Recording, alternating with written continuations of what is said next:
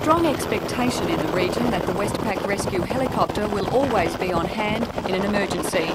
Indeed, scarcely a day goes by without the chopper and its crew attending a rescue or rushing the hunters sick and injured to hospitals in Newcastle and Sydney. Well, that may no longer be the case unless the public contributes $1 million to a fundraising appeal launched today. This target figure, combined with corporate sponsorship and funds raised from the sale of the existing chopper, would pay for a twin-engine machine. While superior in terms of endurance, speed and patient care facilities, it's not just a question of upgrading the existing service. The Department of Transport and Communications has placed severe restrictions on the use of single-engine helicopters, limiting access to some Sydney hospital helipads. We are going to face severe restrictions and not only that, but there will be aircraft. Patients will not be transferred anywhere near as routinely by helicopter, and where indeed they do need to be transferred, it will be done from Sydney, which of course we don't want to see happen. It's going to cause considerable time delays, and with our retrieval systems already set up within the Hunter, we certainly don't want to see that sort of thing happen. At today's launch, Dr. Owen James from the Department of Health gave his unqualified support for the scheme. He said the rescue service is already the best in the state and has saved hundreds of lives. If the Westpac rescue service was forced to shut down, the Hunter would not be without a helicopter for emergencies. Another operator, such as Careflight, would take over the role. However, John Skeen is adamant it could not do as good a job.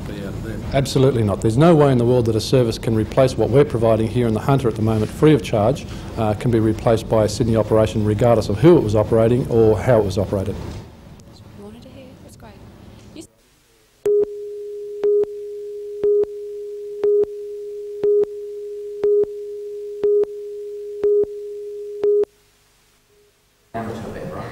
During a tour of Australia, the Reverend Dr. Brian Wren is conducting a series of workshops. He's focusing on a variety of topics, including music in congregational life and creative writing for worship. Dr. Wren is based in the UK and has been writing hymns for more than 20 years.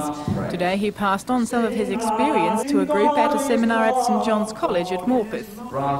Several of Dr. Wren's works are in the Australian Hymn Book and a publication called Sing Alleluia. Naturally, he believes hymns are important. The things that people learn in childhood stay with them throughout life, and in times of crisis, it's when people have got a church background, it's the hymns they remember that help them through. And so the words are not just things we slip into and out of, they become part of us. Dr. Wren's interest in the use of language in religious worship has led him into controversial areas.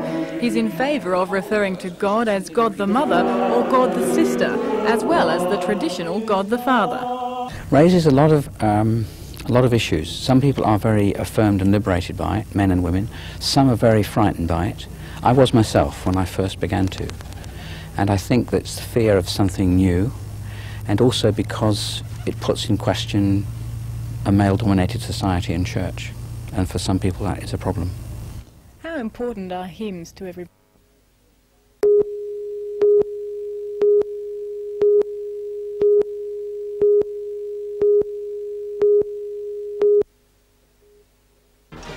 Tonight in NBN News, 34,000 bales of wool will go under the hammer this week at the Newcastle August sales. In recent months, New England wool has brought mammoth prices, and that should continue, with overseas buyers here in droves prepared to pay plenty for the golden fleece. For all the news, join us tonight at 6.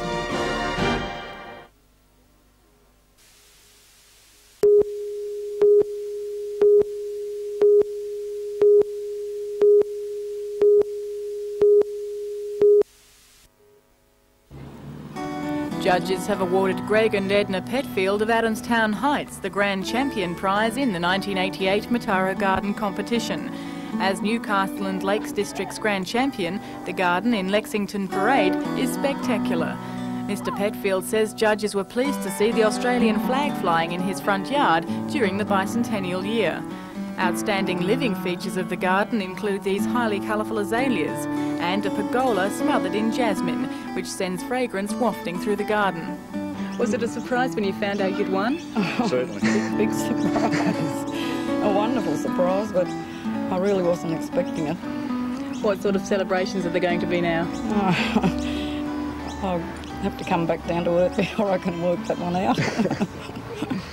A garden in Jesson Parade at Warners Bay was awarded the Reserve Grand Champion prize, while Lambton this year hosts the best garden over 605 square metres in the Newcastle and Lakes districts. The garden in Illalung Road was landscaped by William Mallam. His wife Lucy has tended it for hours each day ever since and has now been rewarded for her efforts. Mrs Mallam says she's enjoyed gardening since she was a little girl, and although she's not giving away her exact age now, she's proud to admit she's in her late 70s. She doesn't know what gave her the winning edge and modestly adds her award has left her dumbfounded. Winning Gardens will be open for public inspection from this Saturday through until September the 11th.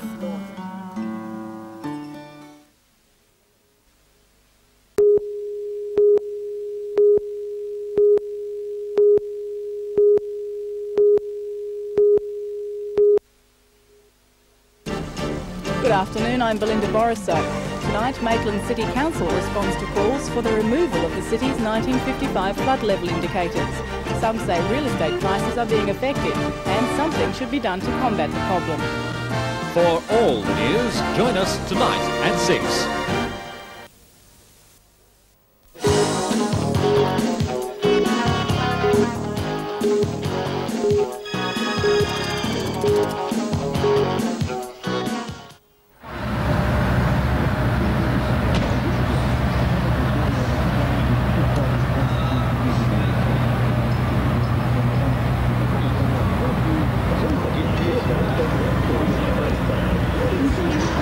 We've got the phones down here,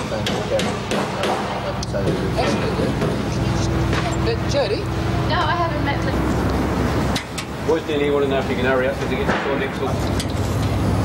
You any one of those posts anywhere, Steve? No.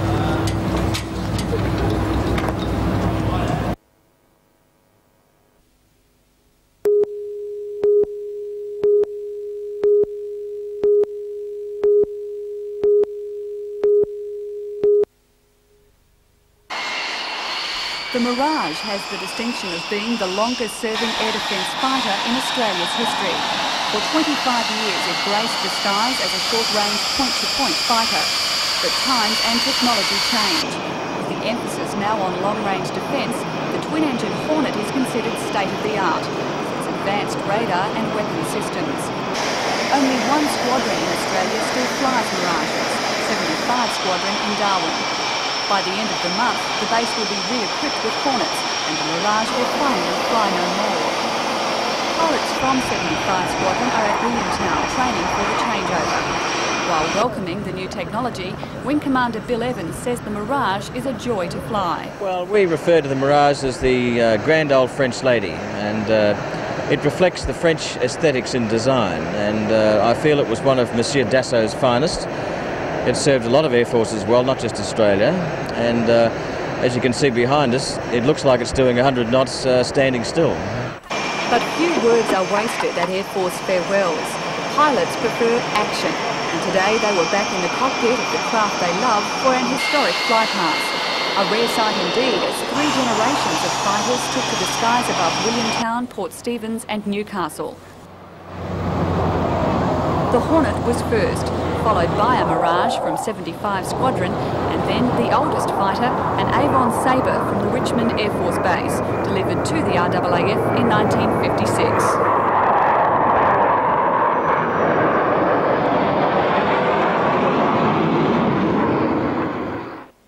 Tomorrow, 5 Mirages will fly in formation along the coast. The very last opportunity people on the eastern seaboard will have to catch sight of the fighters.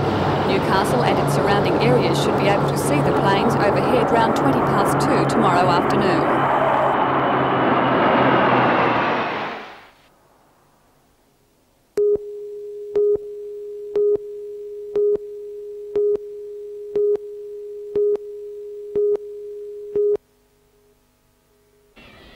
The children at Raymond Terrace Public School weren't too shy to clown around with a red nose on their annual sports day. These kids, however, are just a part of the 17,000 schools around Australia involved, plus hospitals, shops, factories and government departments. It's a clever appeal to grab attention and much-needed funds for a killer syndrome. It is hoped that 1 million red noses will be sold Australia-wide, 25,000 of those in the Hunter. It's a light-hearted approach to a very serious problem. Doctors are still mystified by the causes of cot death. The money raised will go to research into why 570 babies die in Australia each year, 15 of those in the Hunter. Red Nose Day is the one day of the year where being nosy is actually being helpful.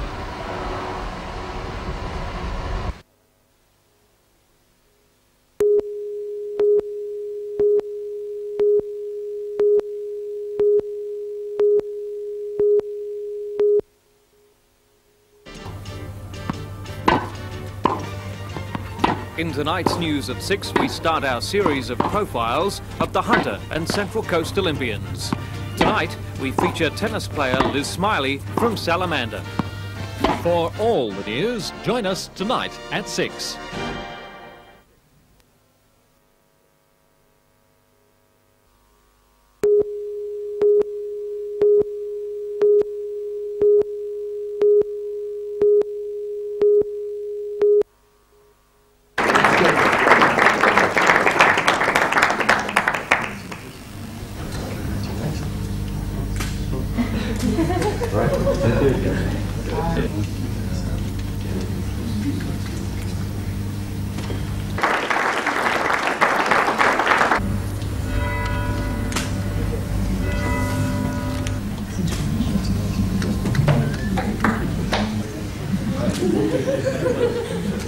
The Science Department, and in particular students of Belmont High School. In particular, we'd like to thank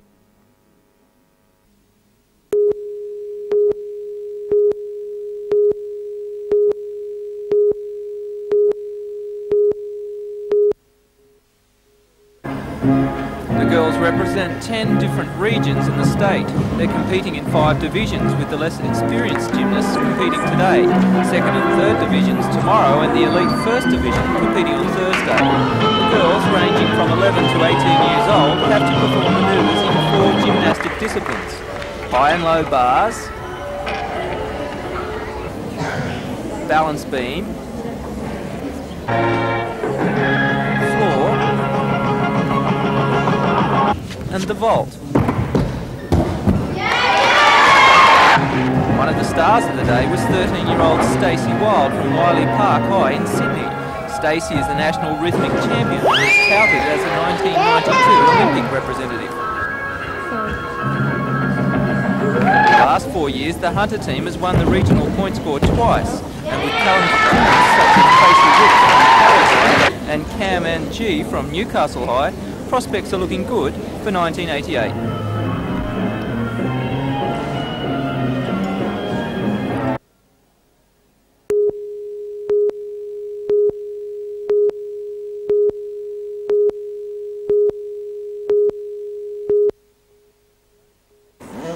Tony picked up his new title after 5 rounds of racing in New South Wales, Victoria, South Australia and Queensland. Not that he isn't used to winning, with 5 Australian titles and 16 state titles already under his belt. He's been riding bikes for 8 years now, climbing from the less powerful mini bikes to the 125 Yamaha.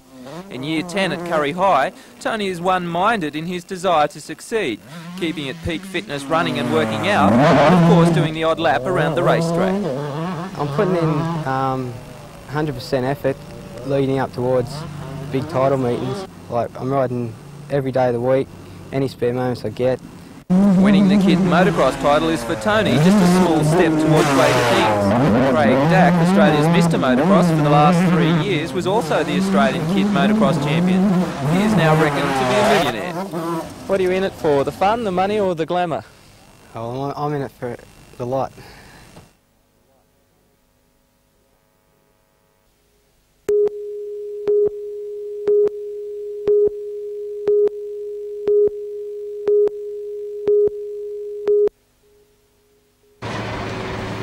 In all, 2 trucks, both towing trailers, 6 cars and a van were involved in a pile-up.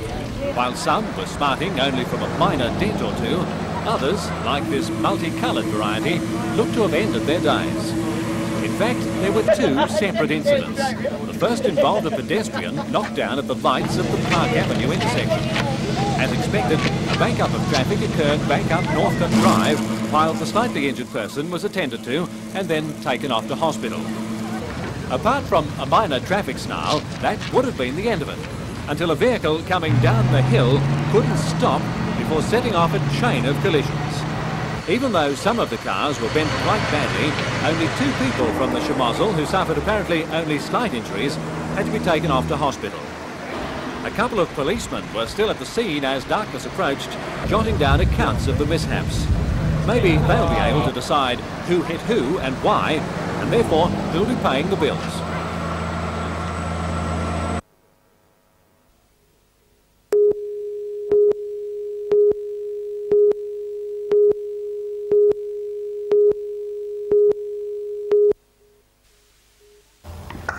This afternoon, gallery director Sandra Murray was preparing the paintings for hanging.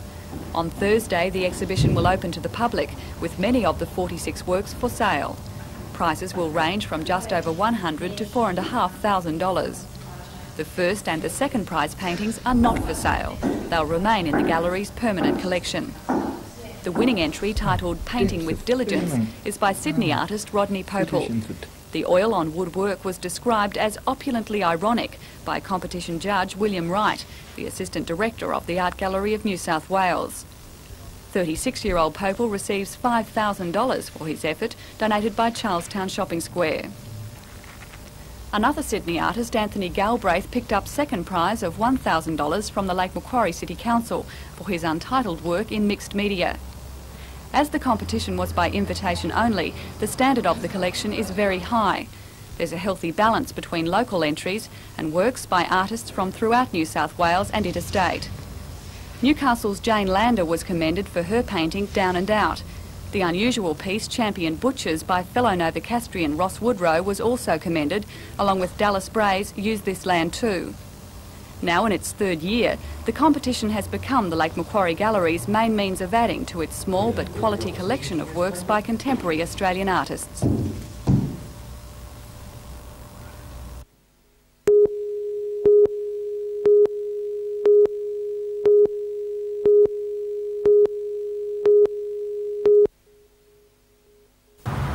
It had been hoped a Bicentennial Authority grant could be used to develop a public park at Greenpoint, but funds weren't forthcoming.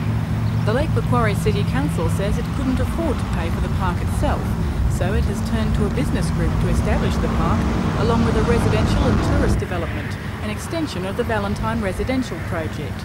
The area of land involved stretches between Valentine and Belmont, covering about 220 hectares. Half would become parkland. The foreshore area would be for the park, while other land would be subdivided into housing blocks. The tourism portion of the project could see a motel built, along with a marina. Lake Macquarie Mayor Alderman Ivan Welsh believes some concessions may have to be made to the developer group to obtain the park. I don't think anybody gives away 50% of their land without some concessions.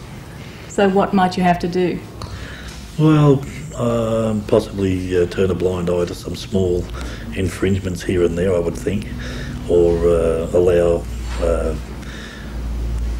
development which would make it more viable, so that the developer does make some money out of the development rather than just give us half and keep half. The land in light of the fact the developer group has paid for a $25,000 environmental impact study to be undertaken by council, Alderman Welsh admits it's unusual that he doesn't know the name of the group involved. Yes, it is different, but we engaged a firm of consultants, Kinhill, and they are doing all the work. Council has backed off on this one, and they're going to do all the front.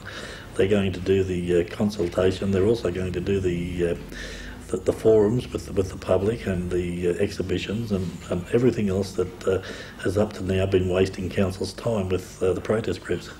This is going to involve some rezoning. This probably won't please some people. I'm sure it won't. Nothing does. But the rezoning we're talking about here is we're rezoning from rural, which is allowed to be developed, into a residential zoning, but more of that will be developed into a 6A or 6C zoning, which is public recreation reservations.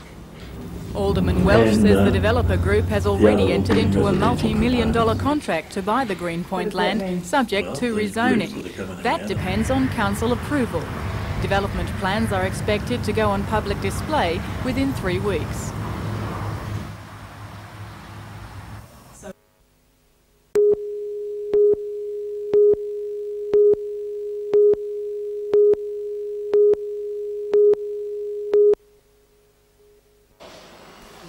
BHP wants to spend $192 million building a mini-mill in Sydney's west. It's already purchased a parcel of land and is ready to start construction as soon as possible. The mini-mill would melt scrap steel in an electric furnace to produce lower-grade steels.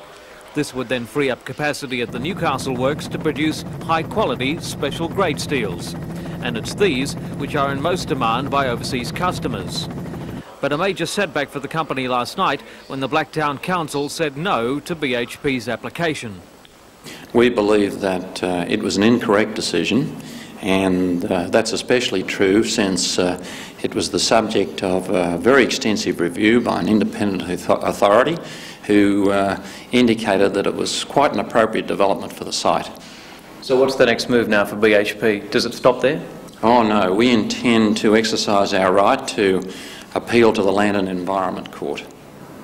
Why have you decided that it must be located in Sydney rather than in Newcastle or anywhere else?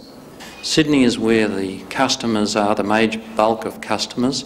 It's also the source of raw material, that is scrap, and these mills all over the world are sited within striking distance of those important ingredients. The company is confident it will win its appeal in the Land and Environment Court and is continuing planning for the mill at Rooty Hill in Sydney's west.